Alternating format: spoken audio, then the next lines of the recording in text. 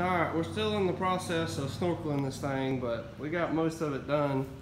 I would have liked to do a how-to video on how we done all this, but after I got this kit and opened it and started reading the directions and all that good stuff, I'm sure no one wants to watch a 9-hour video on how to install snorkels. So when you buy a kit, use the best of your knowledge, and I will give you a little rundown on how I run them all though, and how the directions say run them all.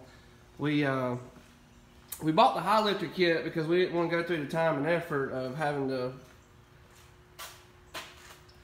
to build it all ourselves, so we figured buying the kit would be the easiest way to go. And it did not come with this particular section of pipe, and that would be the very rear 5th snorkel that comes up to here.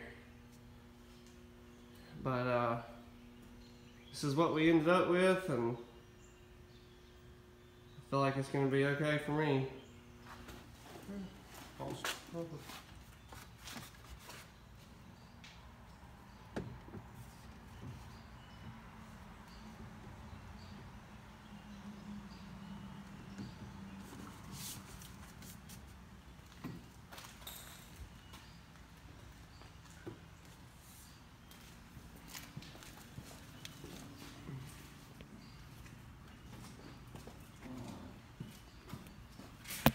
Jesse, I'm just gonna zip tie these together.